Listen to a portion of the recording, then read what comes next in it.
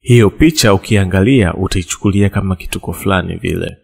Lakini ukweli ni kwamba mchoro huo una hadithi ya mtu mmoja maskini sana aliyeishi enzi za Louis 14. Maskini huyo alihukumiwa kifo kwa kosa la kuiba mkate tu. Ilitakiwa afungwe ndani kwa siku kadhaa bila kula chochote.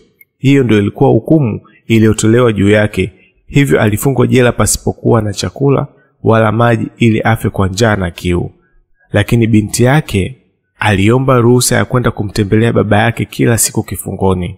Aliruhusiwa, lakini kwa sharti la kutokumpelekea kitu chochote chakula ili mzee huyo afe kwa njaa.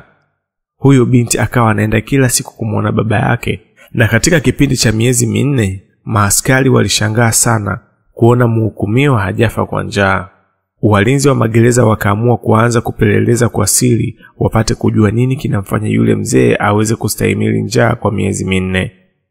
Wakapeleleza na mwisho wa siku wakaja kumfumania yule binti wa mhukumiwa akiwa anamnyonyesha baba yake kama inavyoonyesha kwenye picha.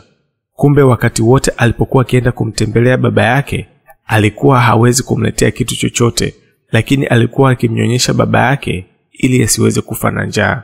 Mawakili walipoipata habari hii walishindwa kukasirika, na wengine wenye mioyo mepesi walimoga machozi, na wengine wakaomba hukumu ya kufa kwa njaa ifutwe kwa yule baba.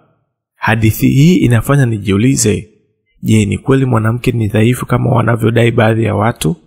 Siku zote sitokaa kusahau jinsi mwanamke anavyojitoa katika kuhakikisha usalama na uhai wetu. Wanawake wote popote mlipo, Mungu awabariki. Ni mimi Man Leonard. Unaweza kunipata kwa namba yangu ya simu 0713535475. Ungana na mimi katika video ijayo hapa kwenye YouTube channel yangu ya Man Leonard. Usiache kusubscribe na kuchagua all notifications ili upate taarifa pale ambapo nitakapotoa video ijayo.